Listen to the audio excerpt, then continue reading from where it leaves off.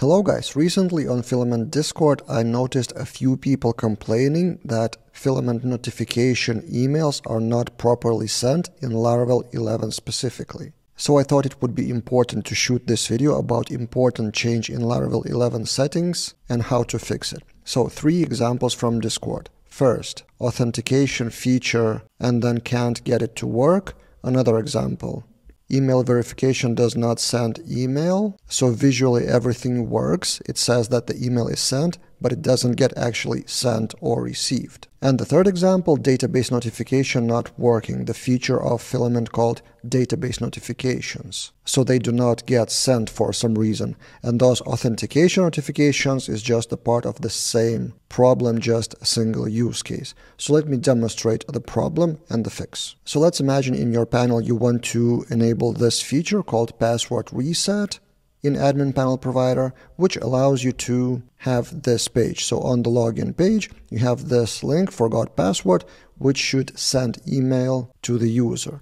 And if I try to send an email, click here, and we have emailed you the link successfully. Now at first I tried it with env file setting of mailer log, which is supposed to save the email details, the content, the text into a file called storage logs Laravel log. But after I did everything you saw on the screen, Laravel log is empty. Then I thought there may be something with Laravel log, and I've changed the settings to send a real email just with Mailtrap. I'm using this online service called Mailtrap for testing the emails. So now if we try the same thing with those settings of Mailtrap, send email, we have emailed you, reset link, and I go to Mailtrap, I refresh, and no email in inbox. Inbox is empty, which means it doesn't work. And the problem is in .env file of the default Laravel 11 project. If we scroll a bit higher in the settings of .env, the important part is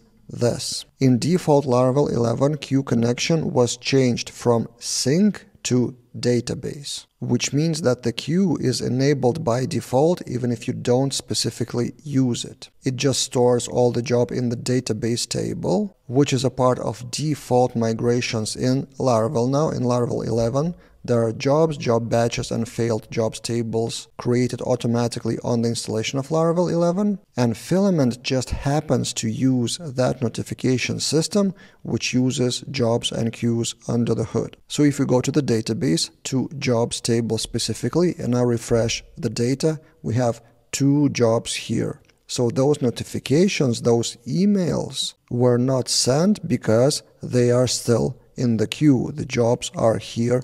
They are not launched yet. So if you do want to follow that setting and want to use queue in your project, then you need to take care of PHP Artisan, queue work, or queue listen. So if we launch that, running fail, oh, the failure happened because I have reset the settings in .env file. So sorry, I will not be able to show the actual email being sent because the jobs are already failed and deleted from the queue. So in the jobs table now, it's empty, but what I will show you is working version without the queue. So if we go to .env file and change queue connection to sync, and then we go back to the same page and do the same thing, send email, it's loading for a second or two already, which means that something is happening under the hood. And now if we go to our Mailtrap, indeed I have a new email in the inbox by Laravel.